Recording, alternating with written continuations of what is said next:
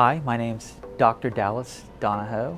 I'm an associate professor in the Department of Nutrition. My research looks at the fundamental mechanisms that exist between host, diet, and microbiome, and how these interact to impact health and disease. Specifically, we're interested in inflammatory bowel disease and ulcerative colitis, and also colorectal cancer.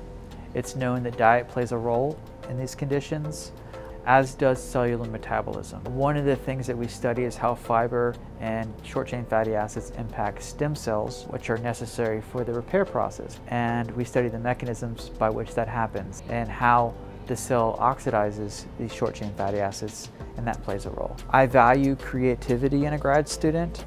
Being able to, address problems in different ways is a fundamental aspect of my lab. So if you're creative and you're always somebody that comes up with new ideas, then you would be a good fit for my lab. You're with a graduate student from the beginning.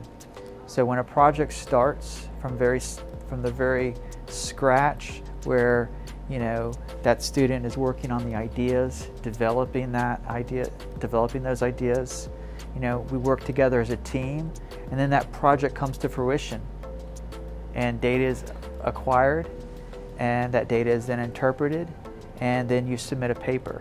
So seeing a graduate student's face when they get their first publication is always satisfying, because you and that person know exactly how much hard work went into that paper.